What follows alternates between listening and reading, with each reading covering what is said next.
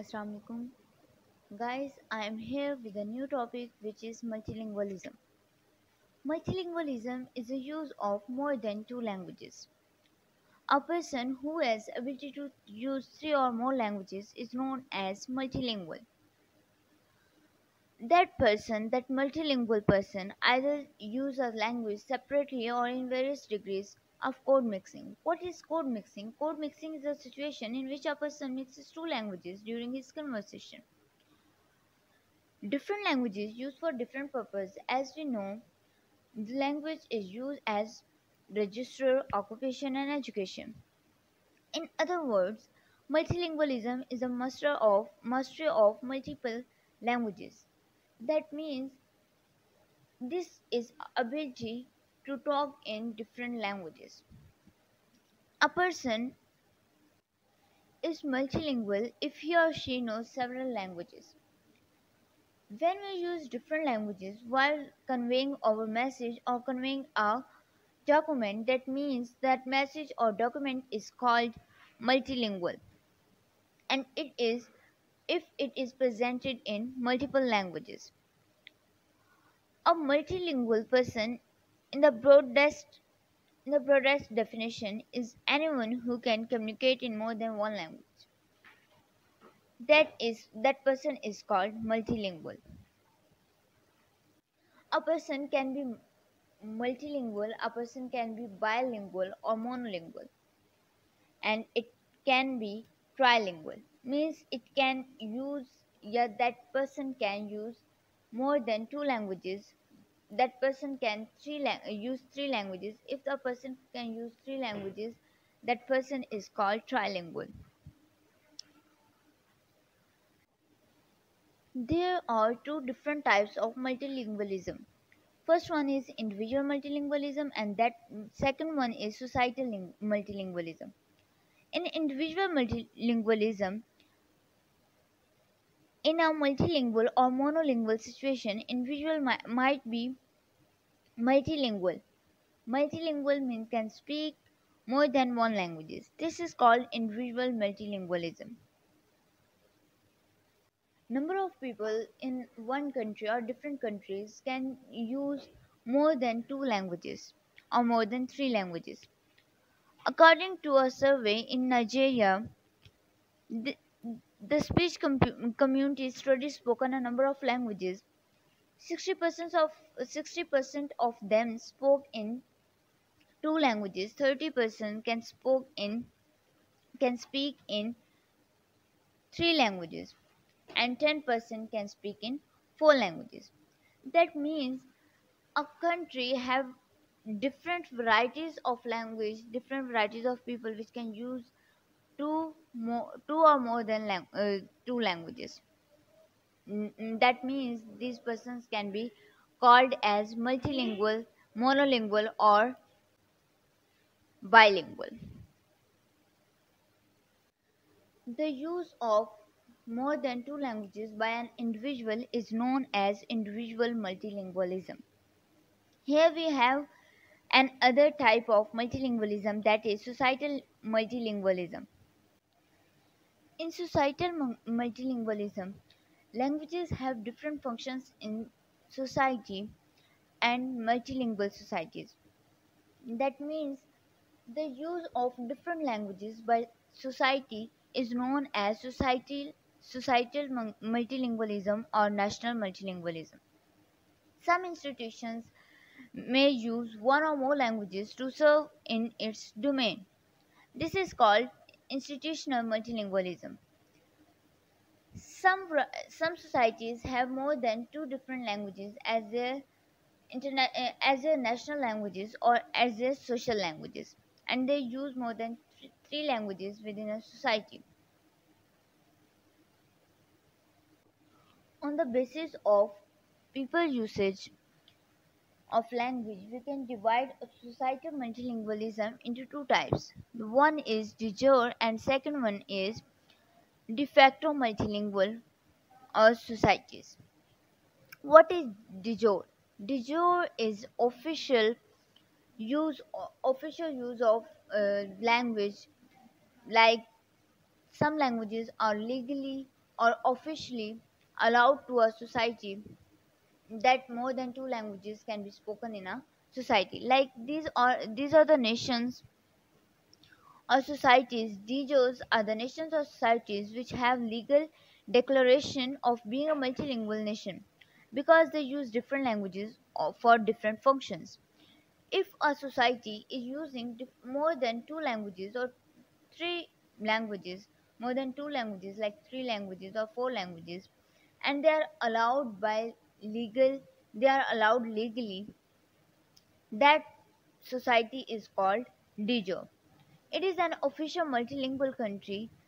South Africa is an official multilingual country that is called de jure because it has 11 official languages. And second one is the de facto. And the second type is de facto multilingual states or societies.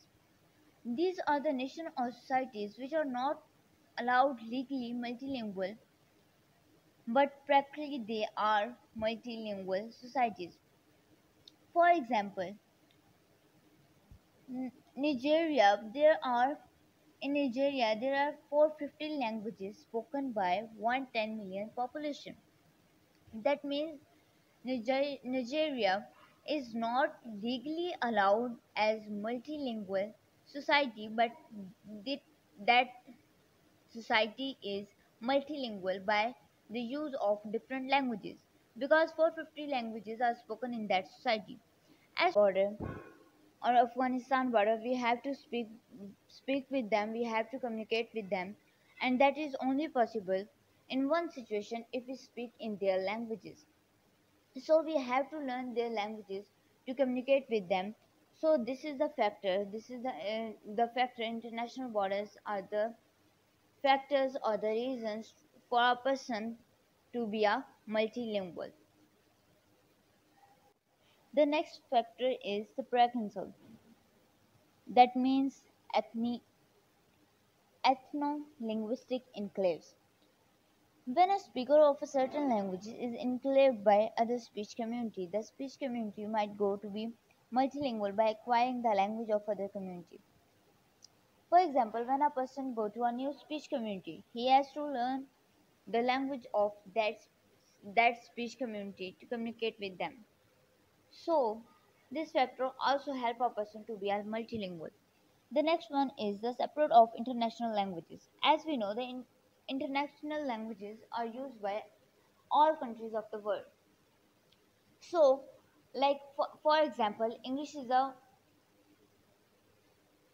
an international language. If we are going to a new country, like if we are going to America, so we cannot use our native language, we cannot use our national language. Like being Pakistani, our national language is Urdu, so we cannot speak in Urdu with them. We have to learn this English, we have to use English to communicate with those people. So this is a separate of international languages, is a factor for being an individual a multilingual. Next one is federation. What is federation? Federation is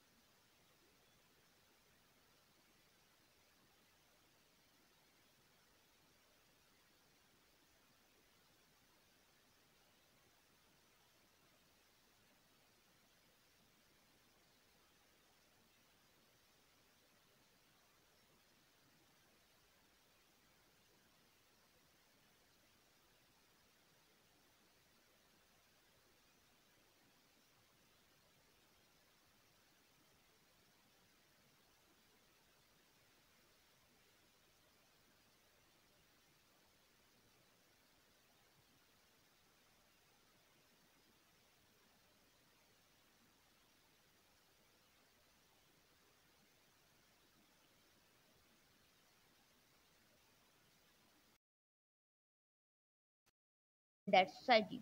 As Pakistani, we have an example that 70 to 80 languages are used in the population of 22 crore in Pakistan.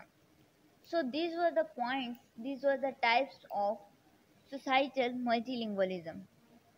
We have different contextual factors for multilingualism. That means those factors which are responsible to for a society to be a multilingual or to be a multilingual society, for a person, for an individual to be a multilingual person or individual. These factors are migration, colonialism, international borders, and many more. First one is migration. What is migration? Societies migrate in large or small numbers. Such kind of community usually tends to able to speak the language of other. For example, if we are living within Punjab, we usually speak Punjabi, mostly speak Punjabi. So if we are migrating in an other province, like we are migrating in Sindh, so we have to communicate in that society, so we have to learn their language like Sindhi to communicate with these people, to convey our ideas or thoughts. So migration is a factor which is responsible for a person or for a society, for a person to be a multilingual.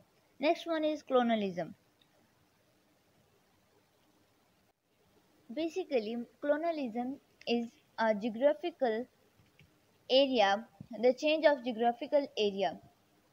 For example, if someone is ruling, someone come to your country and take rule of that country, so that so we are slaves, so we have to learn, we have to speak in that language which they have brought in with, which they have brought with them.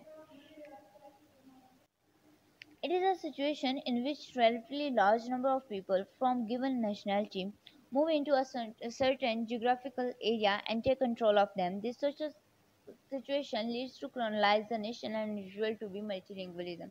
We have to speak in different languages. We have to learn different languages to communicate the rulers. The next factor is international borders. There are diversified language situation in borders. The member of same speech community might live in different countries at borders with different speech communities. Speech community is a group of people sharing same norms, language, or culture is known as speech community. Like we see in Pakistan, on borders, federation is a unity of diverse ethnic groups or nationalities under the political control of one state, particularly in post-federation countries that become colonized of other countries had no same socio-cultural or linguistic group for each other. For example, in Pakistan, we see that Sikh, Hindus, Christian communities or different ethnic groups occur, so they have their own values, norms, culture, which is different from Pakistan and which is different from Muslims. So we have different associations, federations, and different political offices or political seats and other professional groups, and we give specific seats for them, to them, and that is federation. Therefore, when they become independent, they made a federation with having other. Therefore, when they become independent, they made a federation with having a common language. So, guys, this was our lecture, and these were some factors which are responsible for multilingualism. And stay with us, stay blessed, be happy, Allah.